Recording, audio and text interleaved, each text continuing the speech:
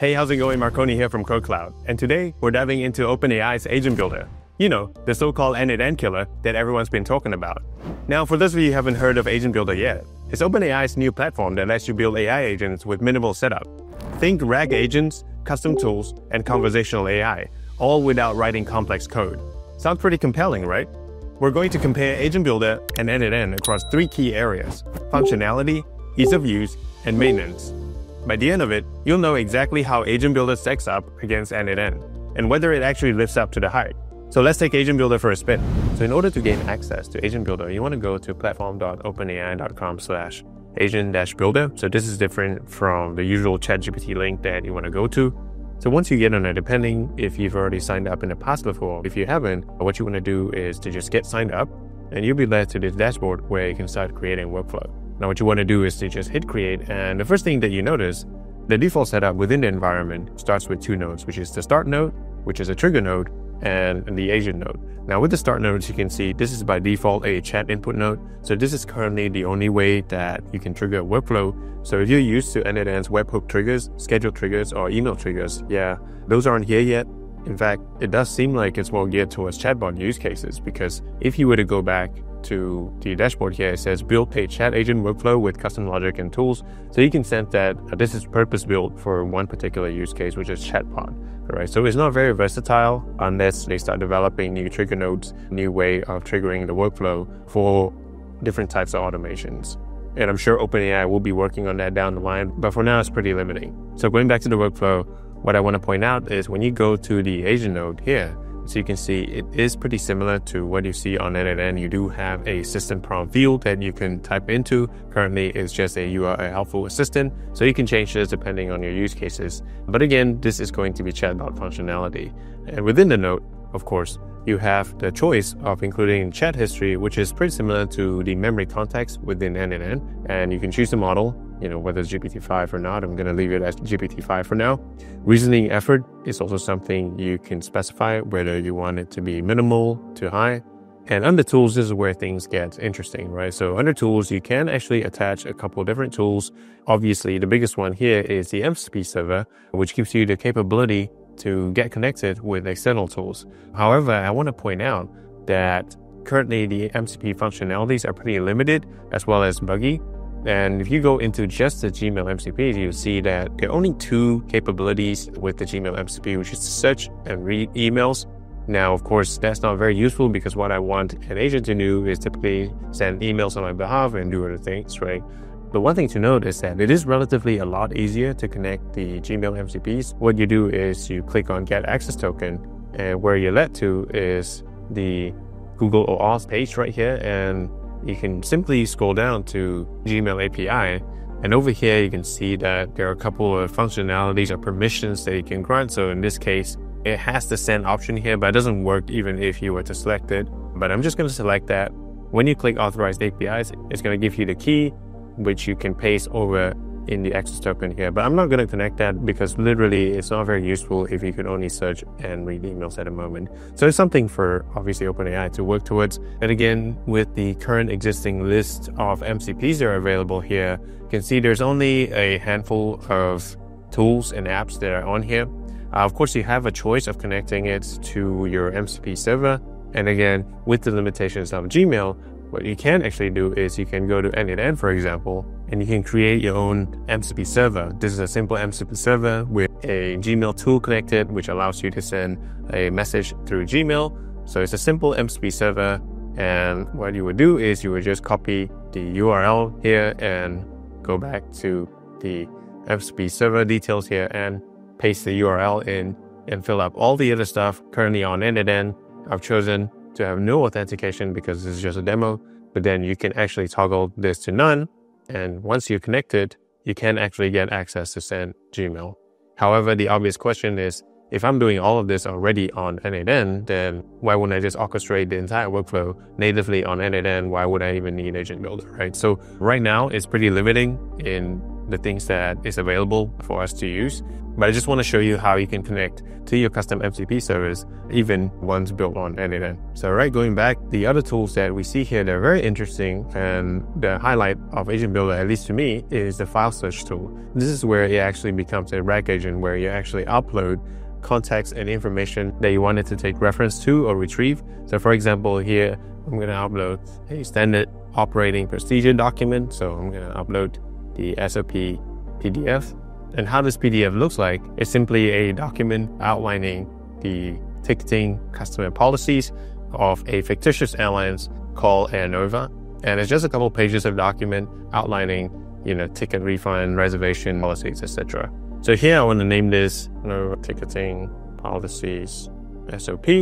All right, I'm going to name the vector store that. As you can see, there is an option where you can select a vector store to attach if you already have an existing vector store. So that's really neat. And here I'm going to just click attach. So there you go. That's just how easy it is to attach a memory context or a database to the agent. Meanwhile, with n8n, what you typically need to do is you first need to set up your own vector database, whether that's Supabase or Pinecone Vector. And probably you would have a workflow that might be similar to this, where you upload your files on Drive and then that gets upserted into Pinecone Vector, or you can manually upload or upsert it directly from Supabase or Pinecone Vector store, right? And that's step one. And then step two, you might have something like this, where you have the AI agent attached to the Pinecone Vector store like this. And it's just not the most easy to use mechanism, as opposed to just attaching it right on the tools on the agent natively on OpenAI Agent Builder, right, like this. So to me, that's the biggest win that I see for the Agent Builder.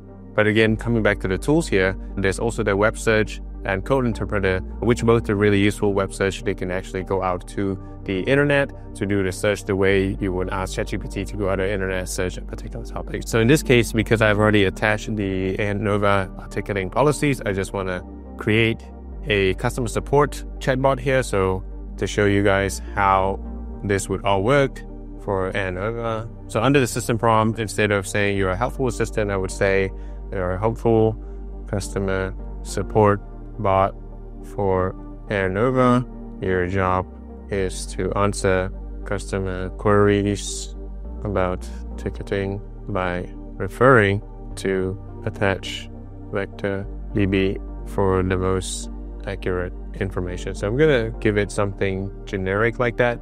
And we're going to hit preview to try it out. And for those of you who are just logging in the first time onto OpenAI platform, this may not be available. You need to do an organization review. What it is basically just you uploading your ID and then take a couple of photos of yourself. And that's pretty much it. It's pretty straightforward.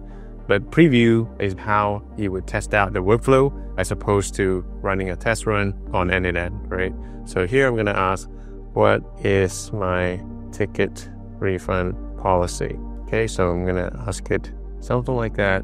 So as you can see, it's searching the refund policy details. It's actually using the file search capability, which is correct. It's good dipping into the vector database and getting me the most accurate answer. So there you go. It's telling me the refundability depends on your fare. So it actually gives me the citation as well from the document. Right now, there's only one document in the database, so it's not really helpful. But if you have multiple hundreds, thousands of documents, this is going to be helpful to let you know where it's getting the information from. Okay, so one other thing that's pretty cool is the Guardrails node for options, where it can actually help you mitigate some of the hallucinations and specify the moderation and even filter out personal sensitive information that might go through the workflow. So this is something pretty cool and one of the wins as well in my books. Under the logic and data, it has the usual stuff, which is the if, else, while, logic gate, and the user approval, having human in the loop, which is great as well, but already things that you can do on n8n. Well, in specific functionalities, it is obviously not as mature yet as n8n. n8n has been around for a while. It is something that OpenAI can work on. But I do want to touch on the structural aspect, which in the short term, not going to be able to be addressed. So one of which is the fallback model. As you may or may not know, on n8n, you actually can specify a fallback model where once you toggle on the enable fallback model in the AI agent, you can actually select another model, for example, the Anthropic chat model or Olama or other LLMs, in case that OpenAI has gone down, your workflow is not going to error out. Your workflow is going to continue to flow with the fallback model that you so choose. So that's a huge structural gap because, of course, using Agent Builder, you are relying on just one model, which is OpenAI, not just as a choice, because sometimes, depending on your use cases, you might want to use Anthropic and Olama instead of just OpenAI, but also as a fallback, right? In case OpenAI runs into some issues, you want to be able to automatically toggle into another LLM so that your workflow does not fail. So that is a structural issue that is not easily addressable. Another thing that is not easily addressable is the fact that n8n is actually open source, so you can self-host it or in any environment you're choosing. And in fact, part of the course that we built for n8n will guide you through on how you can self-host n8n on top of a lot of other things like foundational knowledge and being able to build workflows step by step. So if you're interested in that, we're going to link the course down below. So do check that out, the n8n Zero to Hero course. But for whatever reason, if you were to want to self-host for security or control, you don't have that option here. With Agent Builder, obviously, it's hosted by OpenAI, so you have to be reliant on them. And of course, for the UI itself, while it's super beginner-friendly, it doesn't show the input and output data the way that n8n does.